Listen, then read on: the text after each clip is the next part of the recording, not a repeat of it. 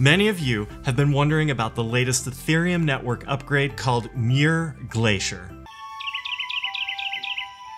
This was sort of a last-minute upgrade to the Ethereum network that adjusts the mechanism for determining the difficulty of solving blocks on the network to maintain an average block time. Nerd.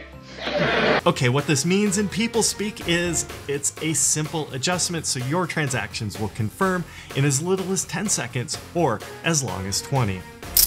If this isn't done every so often, the network will degrade and become unusable. Fortunately, there are enough ETH devs on the planet to make sure that this doesn't happen. This upgrade to the Ethereum network will take place on January 1st, 2020. Happy New Year! What do you need to do to prepare for this? Well, if you're an Exodus user, nothing. In fact, unless you're mining Ethereum, this will be a completely behind-the-scenes upgrade.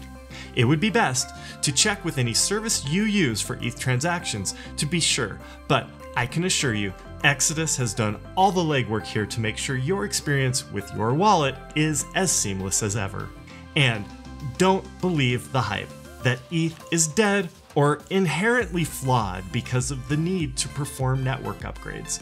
There are a lot of great projects built on the Ethereum network that have a significant stake in ensuring it always runs smoothly. And this happens to every network eventually.